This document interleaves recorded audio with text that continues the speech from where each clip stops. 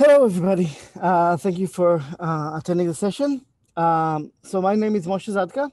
My website is cobordism.com, where you can find every way contacting me known to humankind. And I'm going to talk about screaming fast API clients. Before I get into the details, I just want to say, feel free to use the chat features. Feel free to use the Q&A. I am not going to look at these things until I am done with what I have to say, but then I will look at it and see if there's any issues and things, interesting questions that I can address, or any issues that people have with the talk that I can speak to. So until then, feel free to chat among yourself, of course, observing the code of conduct. I'm not in the right screen. Sorry about that. I want to start with acknowledgement of country. I live in San Francisco Bay Area Peninsula, which is the ancestral homeland of the Ramaytush Ohlone people. And I want to start with why do we care about the speed of API clients? And I want to suggest that latency can kill your website. I can quote studies here. You can look them up yourself. It's very hard to find apples to apples studies. It's very hard to say what percentage of customers. Clearly it matters what kind of website you're doing. But the general theme from all the studies converges around every extra 100 milliseconds of latency in your website rendering will lose a significant number of people coming in to use your website. So you want to minimize the latency. You want to make sure that your website is up, and internally, your website is going to use an API because everybody uses microservice architecture. And I put the micro in parentheses because microservice architecture has a specific definition that is different than specific definition of service-oriented architecture. And a lot of people will tell you this is not true microservice architecture, this is not true service-oriented architecture. And there are differences and they matter for some purposes. But for my purposes, all these things that are service architecture like or microservice architecture like, sorry about that, are the same thing. And I'm going to talk about what's common to all of them and why they make things challenging. The first thing is that they all are built in layers that traditionally start to kind of accrue really fast, right? You start with maybe a simplistic front end talking to the back end, and then you end up having a middle thing that kind of has to talk to a few more things, and then that thing has to talk. And very quickly, you're going to end with like 4 or 5 layers, even for a medium kind of complexity website. And the second thing that often happens in this kind of architecture is fan out. The reason you have all these nodes in the middle is because they don't ask just one question. They are going to have to ask several different things, and they're going to then compute, somehow mush the data together and produce the output. So just 1 second, sorry about that. So they have to produce the output, and that's what I call fan out, right? How many things do you have to ask? And again, very quickly, this is gonna be bigger and bigger. And both of these things make the speed of the API client the bottleneck in what is the common traditional, again, service architecture like thing, which most websites are built with. So there's like one other thing that makes the speed of an API client behave kind of weirdly, and that's that the performance of um, things on the way, right? The performance of every step is not normal, it's log normal. And those things behave very, very differently. And specifically, they behave differently in what is sometimes called black swans, right? How common are outliers? So a normal distribution behaves more or less, right, proportional to e to the minus x squared. If you're familiar with the square function, right, it rises pretty rapidly, right? Like already 3 squared is 9, 10 squared is 100, right? It goes pretty fast. And the exponential function grows, or in this case, because it's a minus sign, goes down also pretty fast, right? We all are familiar with how fast exponential growth can go. The combination of both the e and the x squared means that a normal distribution will be bunched up around the middle. It's very fat in the middle, and the outliers go down super fast. Log normal, it's not really 1 over x, because if you think about the mathematics involved, it can't really be. That would be infinite expectations, but it's very, very close to that. And that's important. Outliers are much more common. And the reason this is so important is because we're used to thinking in terms of normal distributions intuitively, right? If you kind of think about how tall the person that you are going to meet if you go out and look at the street, that's going to be on a normal distribution, right? If you think about how fast people can run, right? And that's directly right. If you think about how fast someone is going to answer a question in real life, that's probably going to be on the order of normal distributions. But computers are usually better modeled by log normal, and that means outliers are much more likely. And why are outliers important? Because averages lie, right? If you start measuring things with averages and maybe even standard deviation, those things are really easy to measure, right? And they're like seductively easy to measure, right? They're good for normal distributions. They describe normal distributions pretty well. And they're really easy to calculate. If you think about how to calculate an average incrementally, you just have to add things to count them. And then when you ask about the average, divide them. If you also want to keep the standard deviation, you have to add the squares. And again, like do a little bit of a math thing when you're asked. They're very easy to calculate. And pretty much because they're kind of like more or less linear, you can compute them in partial ways, and that makes them really, really nice when they work with monitoring system that work with multi-stage compressions and all that things. They're great. And the problem is that they're also wrong for log normal distributions. They're very, very misleading. And much like looking for your keys under the lamppost, that is not a good strategy for success in life or in writing fast API clients. And so your backend is slow, right? And the reason I'm saying that is that even if on average it's fast, if you put in the effort and made it as fast as you can, it's still, again, on as a distribution, it's going to work on log normal, which means you're going to see a lot of outliers.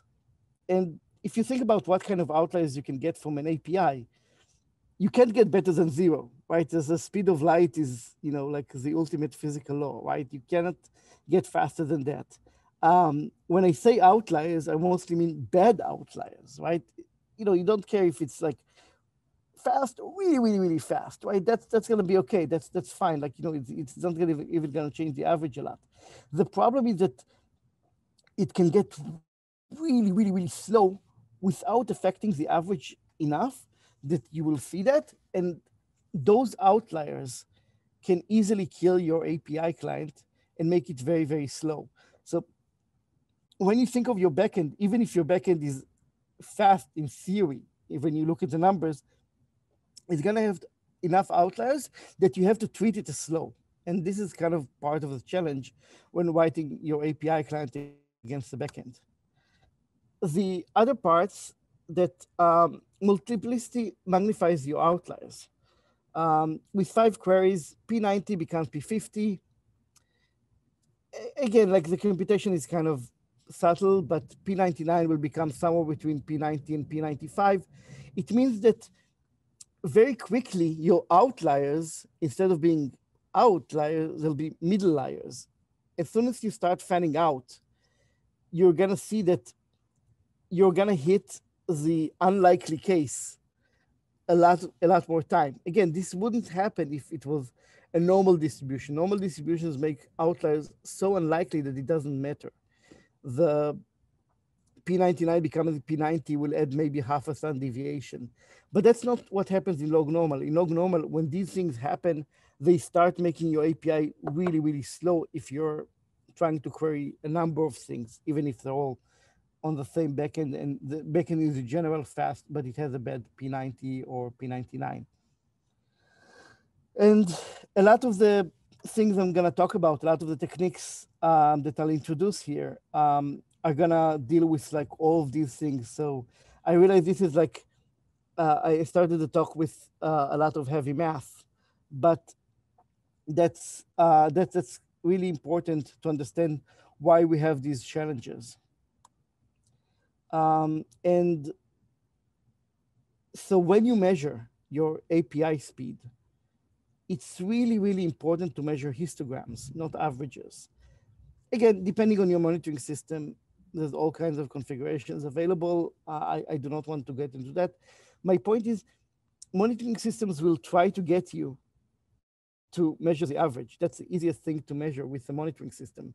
But that's a lie, right? Even if you include the standard deviation, it's still a lie because the assumptions around how the average and standard deviation work together are only true for normal distributions and not for log normal distributions. Or, there's a bunch of other ways to model performance, but they all have these like fat tail issues.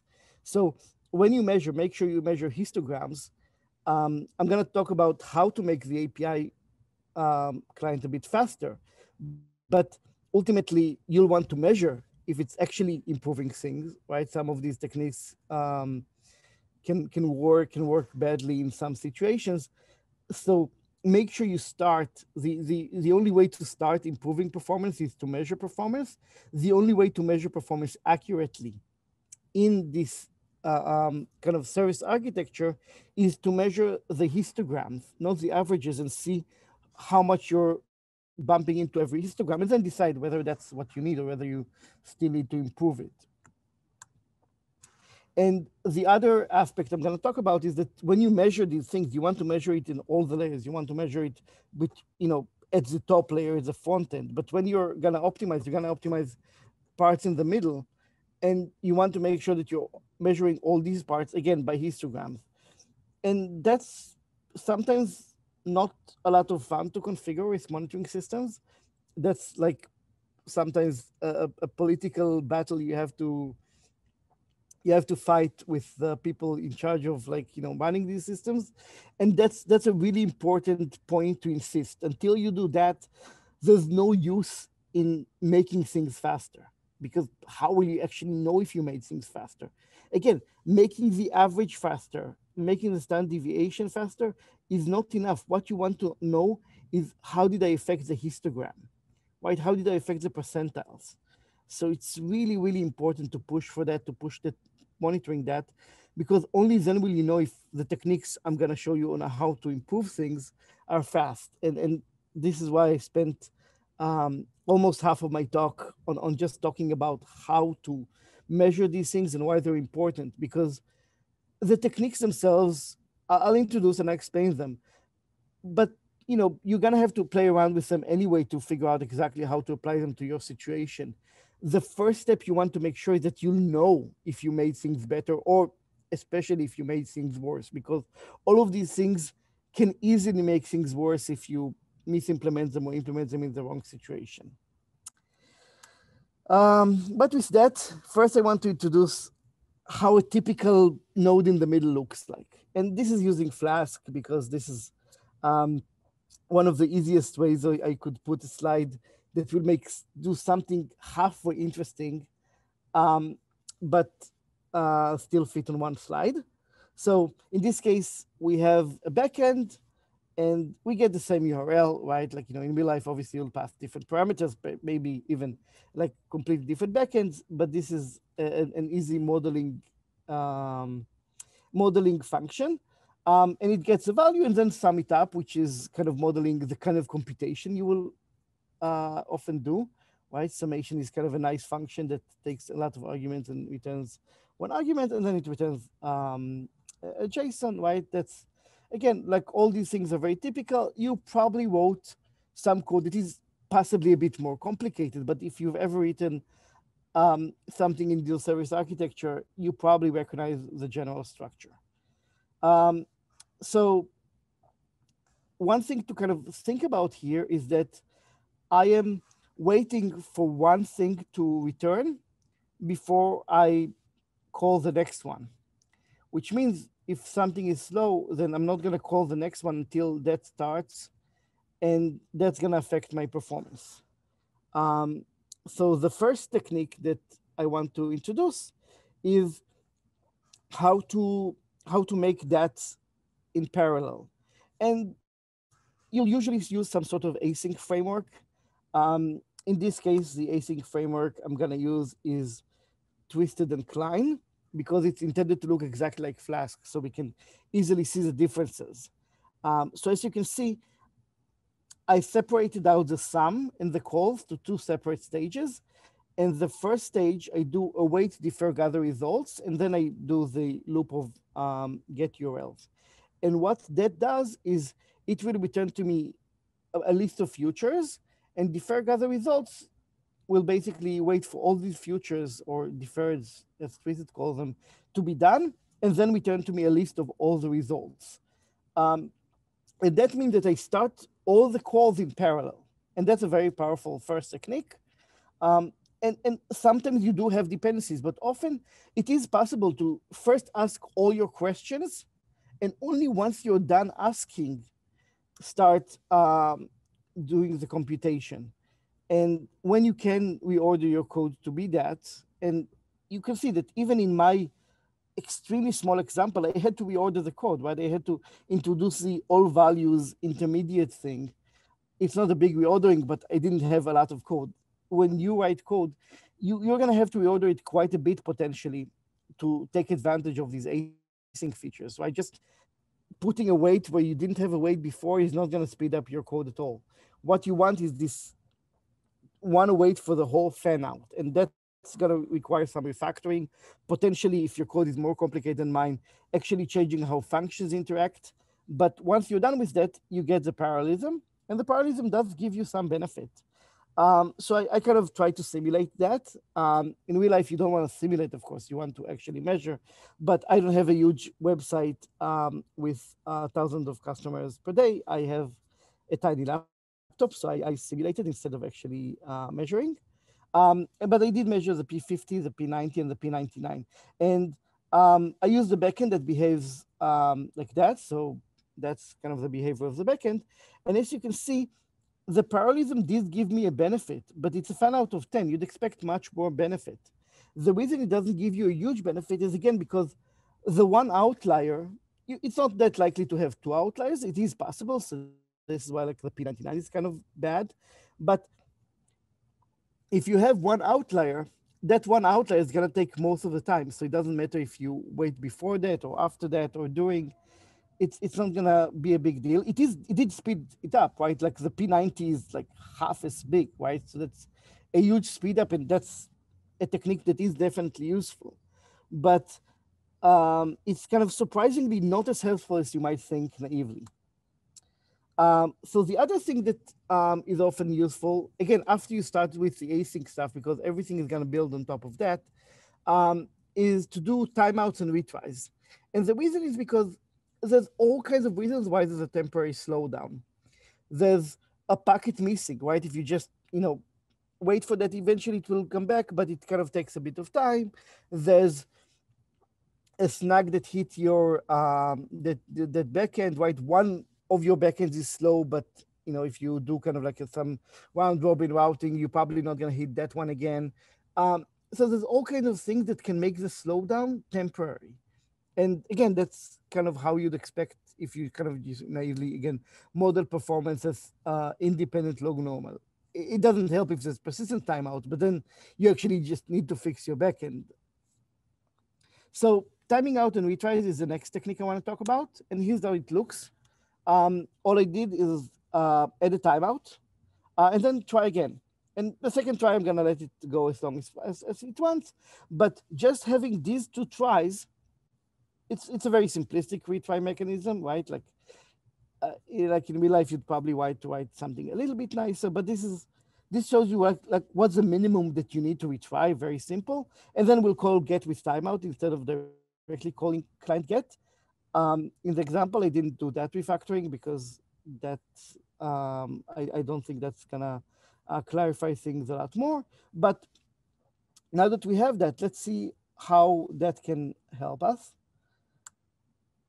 So wow, that improved things a lot. The P50 is a lot faster. The P99 is like now half of the parallel version, right? The P90 is much better. The P50 is much better, right? Suddenly, like you're getting a website with decent performance.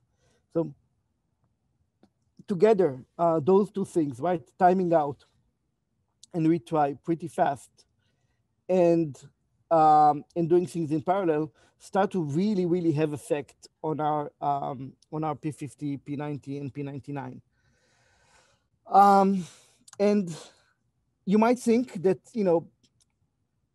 I wasted some compute resources, and I did, right? Like when you time out something that would have returned, right? Like I timed out after zero point 0.1 seconds. If it would have returned after zero point 0.1, after 0.11 seconds, then I'm just throwing this away and retrying again.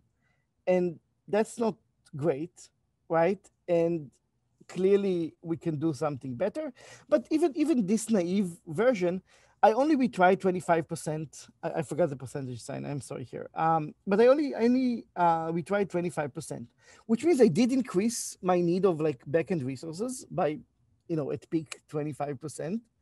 Um, and if you think about it, this is a way of trading off, you know, OPEX or CAPEX or however it is that you pay for your compute resources for for user-facing performance. And whether that's worth it or not, I can't tell you, right? I don't know how much your compute resources cost. I don't know how you pay for them. I don't know what kind of deal you get with your cloud provider or whatever. I don't know how much your users are worth, right? Like you want to measure this and you want to measure user drop-off depending by latency.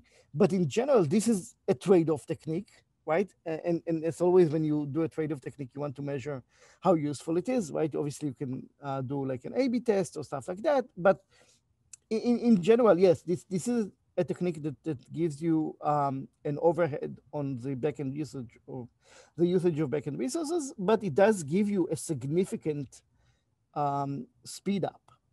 So this is something to think about.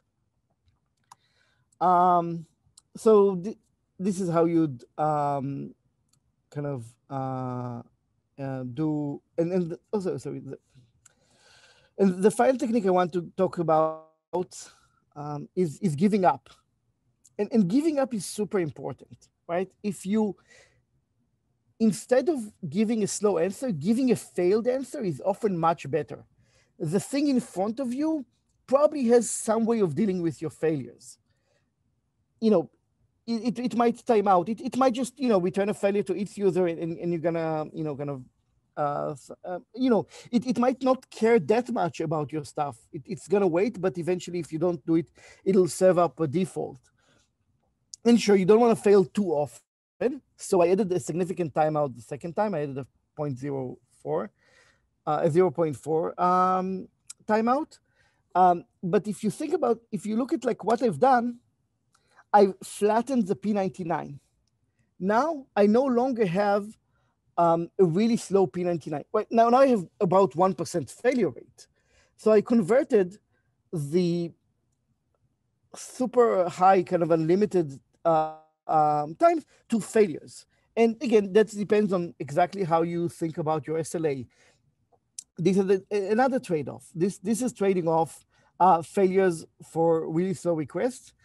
But often you'll find that this makes things very easy, specifically if the thing in front of you does some sort of retry. You have made things a lot easier, because if you think about it, the thing in front of you might often do, the kind of trick that I showed you, right? Timing out and retrying. If you're going over time, you should assume your client has already given up.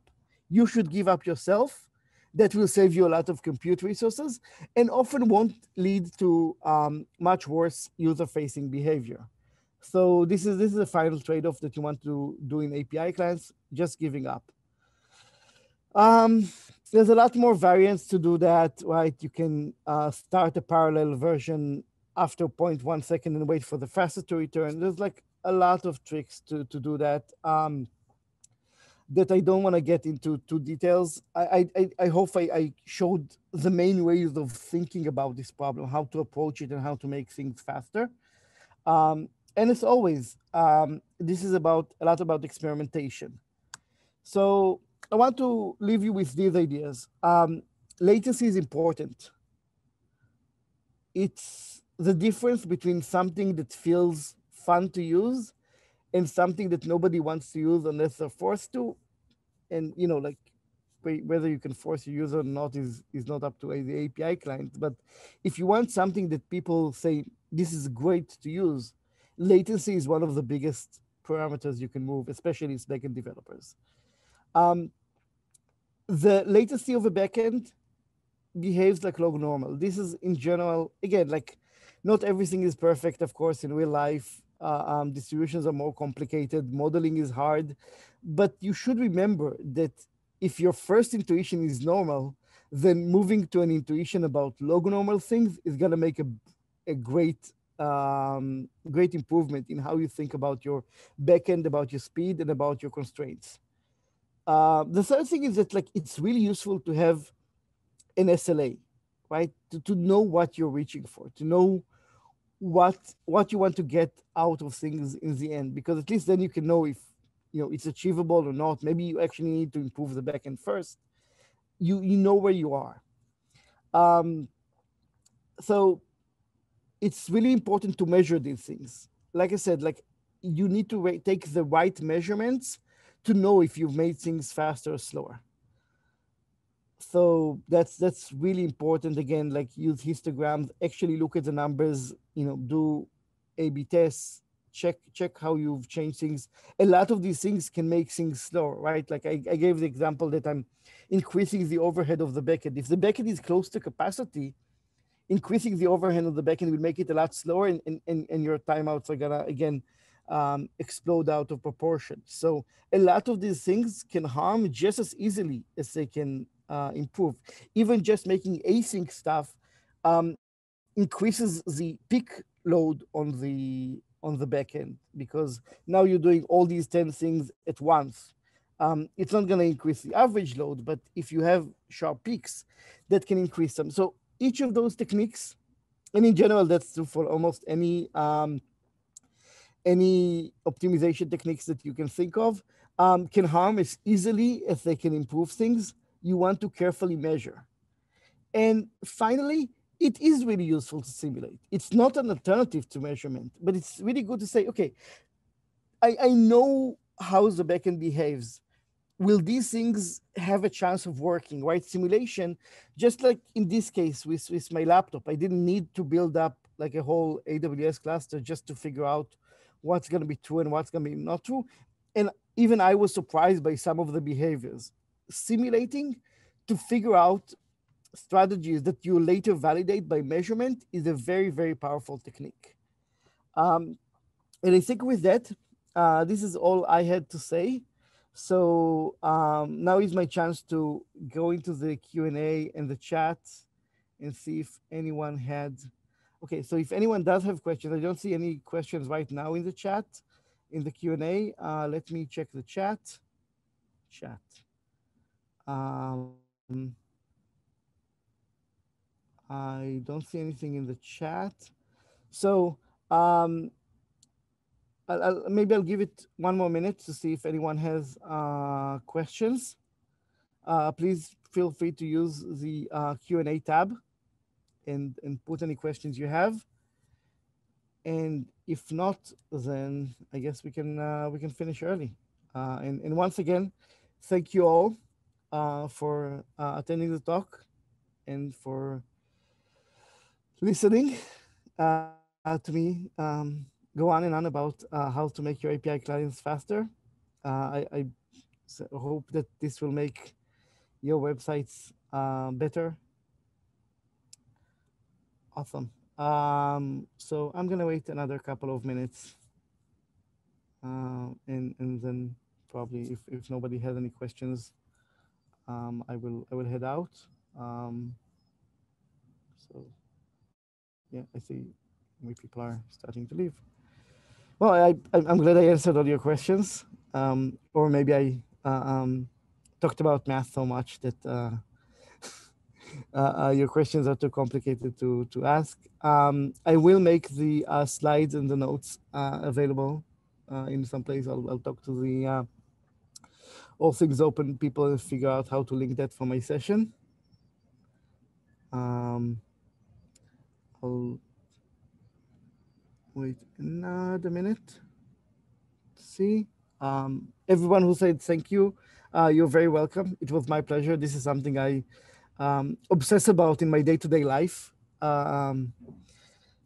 Because this is the kind of questions I'm often asked. I'm actually not like a full-time backend developer. I'm a mostly a systems or a site reliability engineer. But this is the questions backend developers ask me, like why is it slow, and how can I make it faster? So these are the things I obsess about. So I'm super happy to be talking to you all about these things. I will wait maybe another 30 seconds to see if anyone. Yes, I'm happy to show the first slide. I'm not sure which slide you mean. This is the intro slide. Um, I don't know, but this is maybe the first slide that is kind of actually part of the talk. I talked a little bit about how latency is a problem for sites, and hopefully to motivate, even though you're all here, and I guess you chose that. I still wanted to motivate why I'm talking for 30 minutes about how to make your API clients faster. And I think I don't see any questions. If you still have stuff, feel free to reach out to me on the Connect platform, and I'll try to look at stuff. But for now, again, thank you all, and goodbye. And I hope you have fun in the rest of the session in the conference, which I'm sure will be excellent.